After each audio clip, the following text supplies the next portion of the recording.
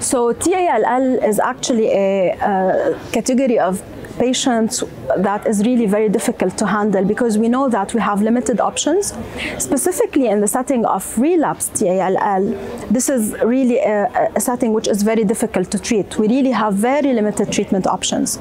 So because of several preclinical data that we had regarding the importance or the role for the use of hypomethylating agents, whether in the relapse setting or as maintenance post-transplant, in addition to the data that we're starting to have more and more regarding the use of Venetoclax, we've actually been combining Venetoclax with hypomethylating agent Azacitidine specifically as post-transplant maintenance for patients with high-risk TALL.